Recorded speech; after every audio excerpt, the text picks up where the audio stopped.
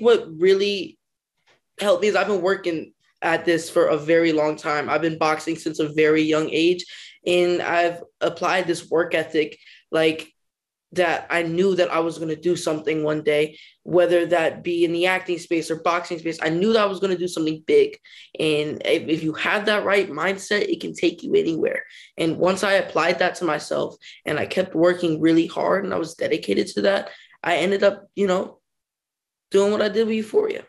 Who instilled that work ethic in you? Man, I would definitely say myself, but my dad was a big inspiration of mine from a very young age. He's my coach. He's manager. He's on my team, and he'll always be on my team. That's what I love about him. Same with my mom. No, my momager. When you were your momager, I love it.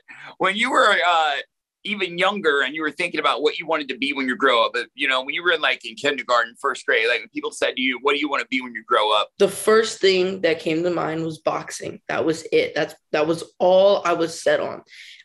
I even remember in kindergarten class drawing pictures of me in the Olympics and going to the Olympics and wanting to be at that stage in boxing.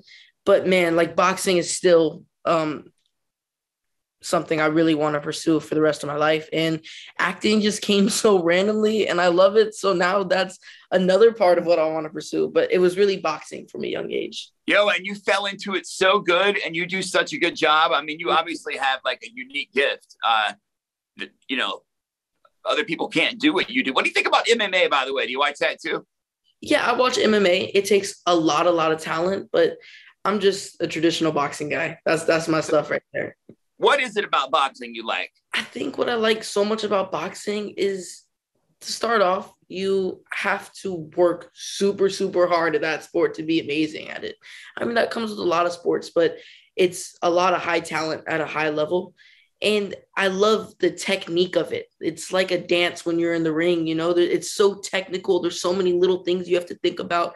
And I really like that aspect of it, that you really have to, in that respect is a huge thing with the sport. And you have to respect your opponent at all times. You got to respect the judge. You got to respect the ref. And I love that it's respectful, win or loss. But what was it like the first time you got knocked down hard, really hard, to the point where you saw stars? Were you thinking, oh man, maybe this isn't the right thing? That hurt? Well, I've never been knocked down, but I've definitely taken some big hits. And it doesn't feel good. No, body shots hurt really bad. And, face shots don't feel good either, but I've never been knocked down. The OHP Uncut Podcast with Kannon.